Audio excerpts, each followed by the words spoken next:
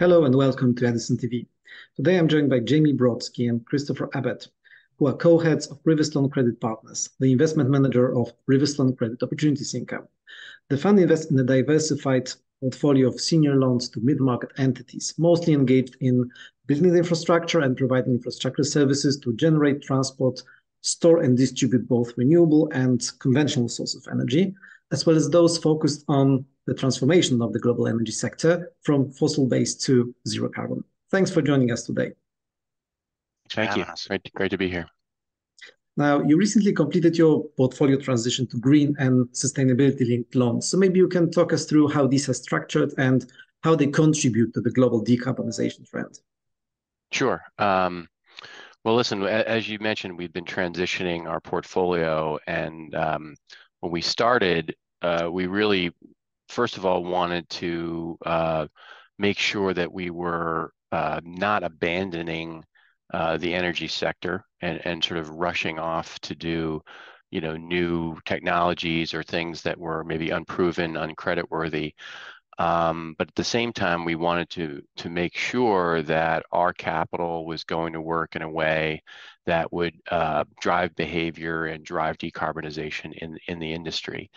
And we sort of were thinking about how to do that, and sort of saw these two structures, the green loan and the sustainability linked loan structures, being used in the syndicated bank market, in the leveraged loan market, in the syndicated bond market, and really started to learn more about those structures to see if they'd be applicable for us.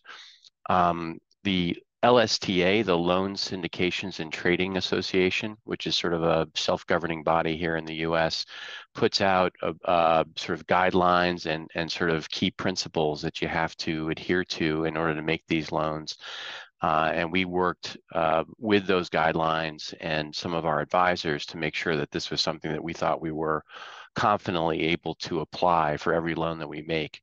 So beginning about 18 months ago, we made the decision that every new loan that we would make would be either a green loan or a sustainability linked loan. Essentially, when an opportunity comes in, it is screened by the team, but we make that decision whether it's going to be a green loan or a sustainability linked loan. And green is pretty simple. It has to have a use of proceeds of the loan that is tied to a green activity, which is really defined as something that advances one of the UN Sustainability Development Goals. It's very, very strict though. So every dollar has to go towards that objective. So you can't do things like refinance old debt or pay interest expense, things like that going forward. So it is very, very strict. And we've had some deals that you think would be easily green that aren't because of the way that the definition works.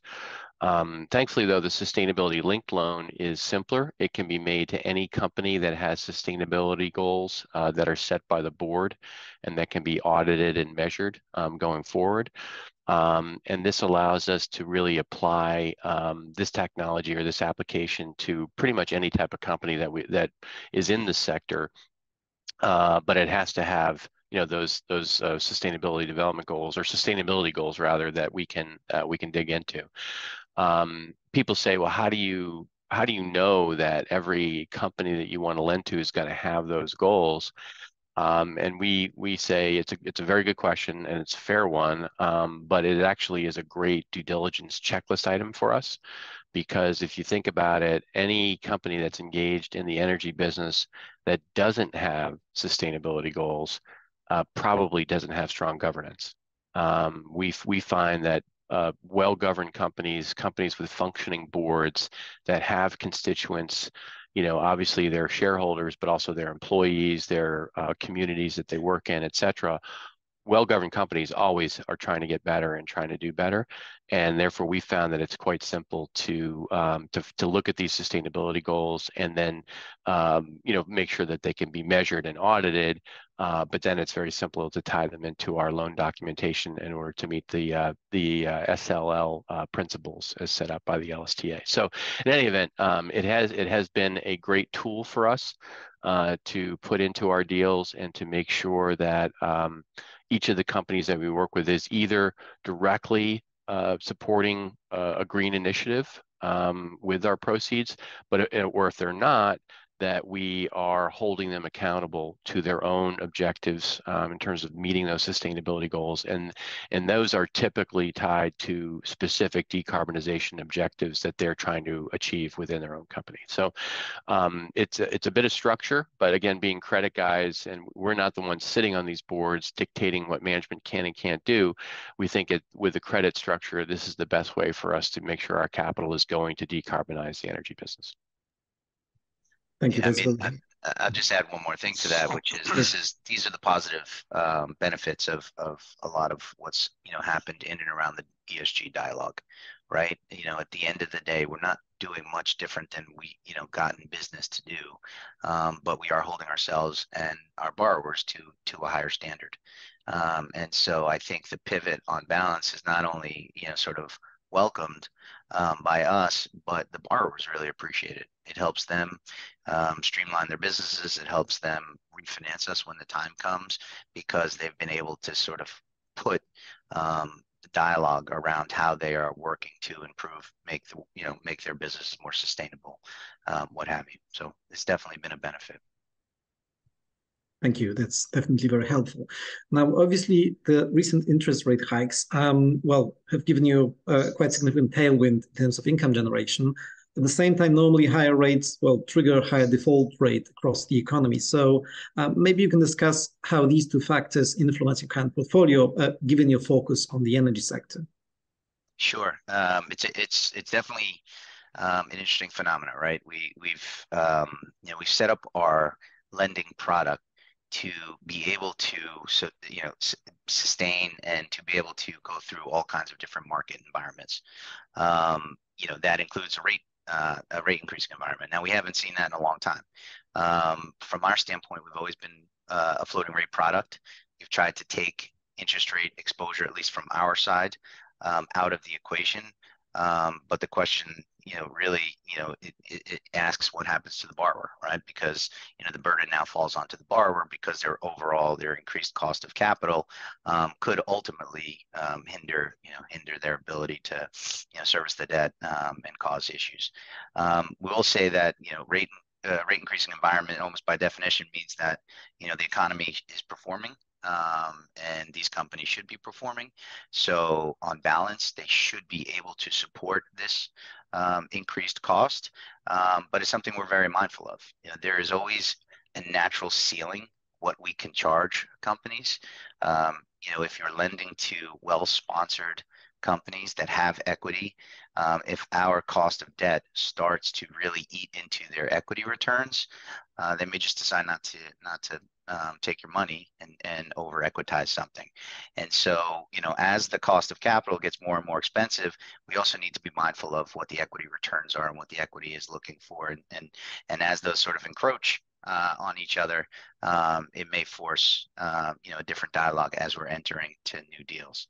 So the other thing we're mindful of is, these companies don't necessarily spring up overnight, right? They're a series of projects that are underwritten in various different market environments. And so a project that was underwritten a year and a half ago in a completely different rate environment may not work in the current in the current context, right? Because the cost of capital has increased. Maybe the cost of labor has gone up, what have you. So all of these things factor into the energy business or even industrial businesses, and we have to look at it on a case-by-case basis and a case-by-case business, and make those decisions accordingly. Today, RCOI itself is largely fully deployed, 100% floating rate. So we're certainly seeing the benefit of the increased rate environment, but we are certainly cognizant of the fact that burden does fall on these companies, and these companies need to be able to service our debt. That being said, feel really good about the health of the portfolio where it stands today. Thank you. And now, with the recent deterioration in the availability of financing from banks, do you, as a direct lender, see pickup in your investment pipeline?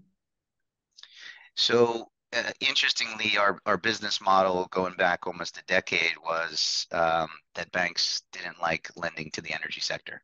So, or lent within a very formulaic model. And we look to break that mold and bring a different mindset with how we provided capital to energy companies. That obviously hasn't gotten any better from a banking perspective with the fallout of SVB and the subsequent pressure on local and community banks who typically have been good supporters to the energy industry. That should in fact lead to more opportunities for us. But we've always operated with little in the way of competition. Our product is very bespoke. It's very company specific, it's project specific, and there's just not a lot of capital out there looking to do what we do. So on balance, I do believe it's helpful for us, less competition, although as a lender, you're always mindful of how do you get your money back.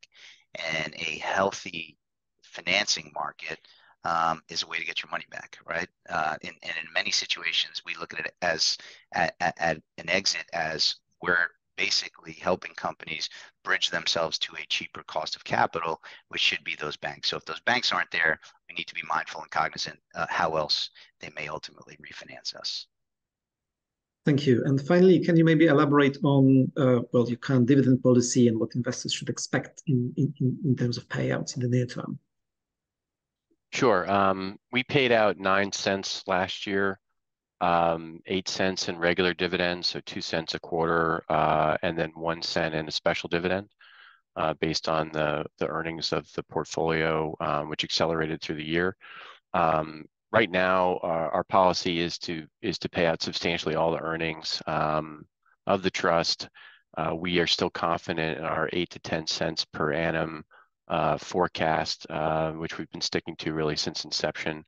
I think we've just announced a 2 cent distribution for the first quarter. That'll be going out shortly, and we think we'll probably follow the same mold we did last year, which is trying to keep the distributions relatively stable, with the potential for a special distribution, to the extent we have any windfalls from a big win or disposition in the portfolio. Some of our shareholders have sort of indicated that retaining some of the earnings for NAV growth would be appreciated. So we look at that every year. Last year, as I said, we paid out 9 cents, but we did retain about 0.8 of a cent for NAV growth, and that was reinvested into the portfolio. That we have to obviously pay out 85% to maintain our trust status. So somewhere between 85 and 100% will be paid out, with the rest retained to grow the portfolio. But all of that in the context of that 8 to 10 cents, we feel very good about. So, no reason to expect that to have any issues this year. And with rates being higher and the portfolio fully deployed, we would expect to be on the upper end of that most likely. Jamie Brodsky and Christopher Abbate, Riverstone Credit Partners, thank you very much for your time.